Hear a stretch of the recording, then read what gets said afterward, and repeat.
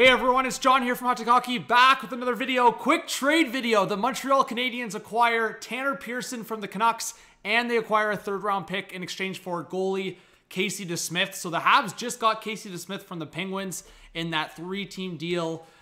Jeff Petrie obviously went to back to the Habs, then flipped to Detroit.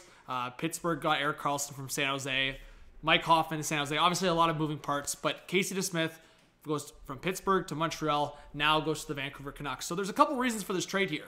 There was some rumors that Tanner Pearson might actually be healthy because a few months ago, I think it was Friedman or someone else was talking about Pearson being out for the year so the Canucks could use the LTIR space. Well, that's probably not the case anymore because they make this deal. So maybe Tanner Pearson gets an opportunity with Montreal.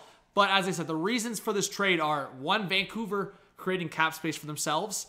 Tanner Pearson has 1 year left at $3.25 million, so that's some savings for the Canucks. Casey DeSmith is only about $1.8 million here. So the scenario is that Casey DeSmith could actually win the backup spot next to Thatcher Demko, and maybe Spencer Martin's just the third goalie and he spends the year in the AHL. So I think you get an upgrade potentially with Casey DeSmith as the backup in Vancouver. You save some cap, some much needed cap if you're Vancouver because you're right there. And Montreal adds a third-round pick. I mean, Montreal is going through whatever you want to call it, rebuild, retool, whatever you want to call it.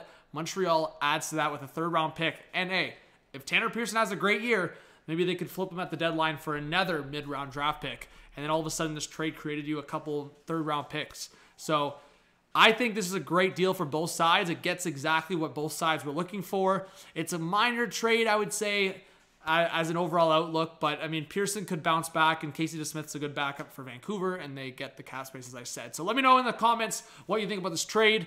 I think the Habs are going to have to make a lot of different decisions come training camp because they got a lot of guys competing for spots, and they might have to make a couple moves or send maybe a veteran or two down. Like, I wonder what they're going to do with a guy like Joel Armia. I mean, it seems, especially with Pearson, if he's healthy, Armia might get pushed out. Vancouver has so many wingers as well, so they move out a winger, but they're going to have to make decisions for their squad as well. So subscribe, like, comment, notification, all that good stuff. We'll see you on the next one. Peace.